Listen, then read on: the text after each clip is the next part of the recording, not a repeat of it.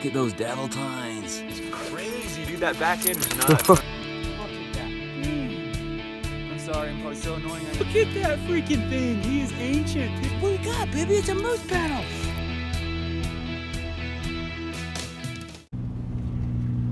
What is up? So today's video is going to be a little bit different than my regular stuff. I'm still going out shed hunting. Actually, this is my third spot today because the other two spots I drove to and there's just too much snow. It's May 20th and that's freaking weird, but it is what it is. So we're going to go hit some low country and I'm going to talk to you guys a little bit about something that I didn't even know growing up, and a lot of people still don't know, is that moose and elk and deer shed their antlers on a yearly basis. So they'll just fall off their heads and then they grow new ones. And it's because of the testosterone. So the rut is in the fall, and after the rut, so during the rut, their testosterone is the highest it can be. And then after that, in the winter, their testosterone drops so low, and that's when they're the weakest, and their antlers actually fall off because of that. So I'm gonna get out in the hills with my dogs today and kind of explain a little bit more about how elk and deer work and all that. So stay tuned. There's a sad sight. Nice buck. He's super tall. Looks like he was getting close to shedding. If you see, if you look really close right here, there's cracks coming along his bases, which means this is probably definitely a winter kill. He was in his winter area when he passed. But so yeah, it's one of those things that happens to a lot of deer and elk during the winter when their testosterone is just so low. They just don't have hardly any energy, and the best time for the predators to get them. And looks like that could have happened. On his snout is smashed a little bit. Looks like a mountain lion could have got him. No way to know for sure though. Anyways. Oh, what is that, baby? You got an elk spike?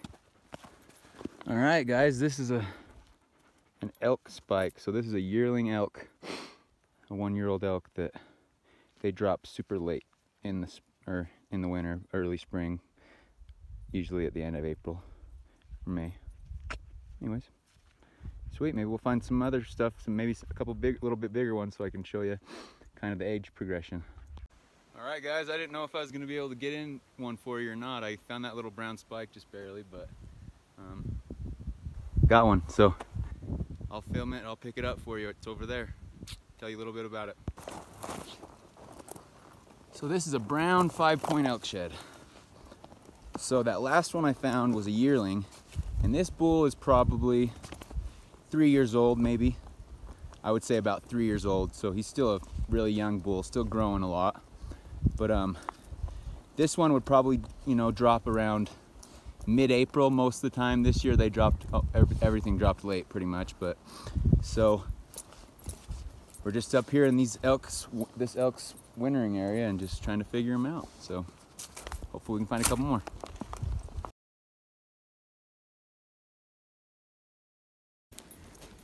All right, guys, so haven't had much luck this afternoon. I did find that one spike in that one brown shed, about 3-year-old 5-point, which will be good for dog chews. Found another one that'll be good for dog chews. Here, I'll pick it up for you. I think this bull is probably a 4-year-old bull, so now you can kind of see. Sorry, just gotta get it angled right. There you go. You can kind of see that what the difference is. So that 5-point was just a little bit smaller than this one. Had a little bit smaller base. So their base gets a little bit bigger every year, and their antlers usually get a little bit bigger every year too. So, but this is a dang perfect one for dog chews. Dogs just love these things. So good for them. Just full of nutrients. It's getting dark. Hopefully I can get my way out of here before I can't see anything. So yesterday I went on a little shed hunt with the dogs in the afternoon and talked about why deer and elk shed their antlers on a yearly basis and then grow new ones.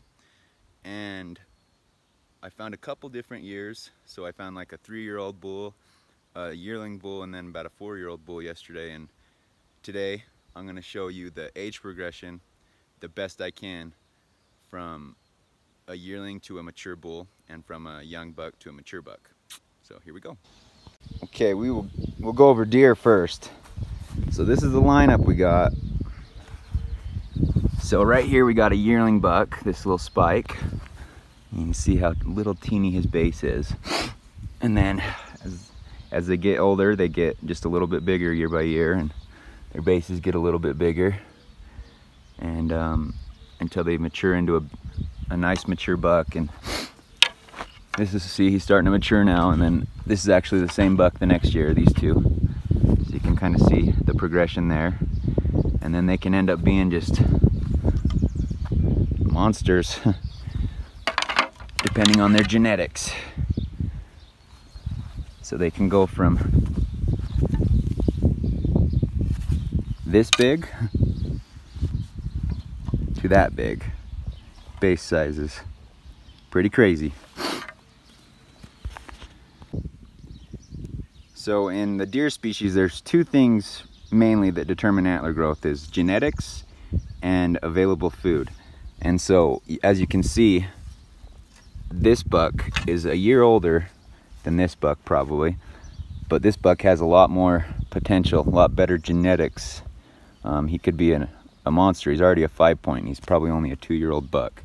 So that's just kind of the difference in between what genetics can, the role genetics can play. All right, now on to my favorite species of the deer family, the elk. So right here we got the yearling spike that I found yesterday. This is a 1-year-old bull elk. When they drop their first antlers, this is what it looks like usually. And then when they grow back that same year, they turn into a 2-year-old bull elk, and this is about what it looks like as a 2-year-old bull. Obviously genetics plays a role, so it can look something, you know, something like this, or something even like this. Those are both 2-year-old bulls. So, and then on to the 3-year-old bull elk. This is the brown 5-point I found yesterday. As you can see, year by year their bases just get a little bit bigger. So, and then as they start to mature, they just get a little bit bigger. Here's probably about a 4-year-old bull elk starting to turn into a 6-point. Your typical mature bull elk is a 6-point. Obviously, genetics play a role, so it could be bigger than that or smaller. So we go from the 4-year-old to about the 5-year-old. You see the difference a little bit? Just keeps getting bigger. Bases get a little bit bigger. You got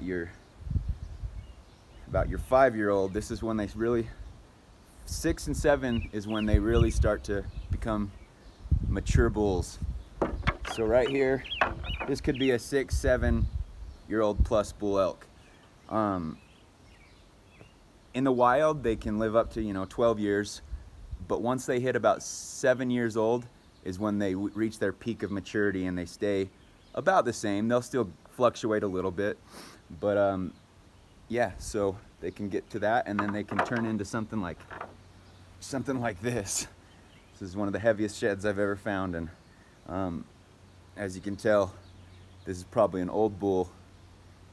Big base on him, and just a very mature bull elk. So like you said, this is the typical 6-point. Turn into something like this though.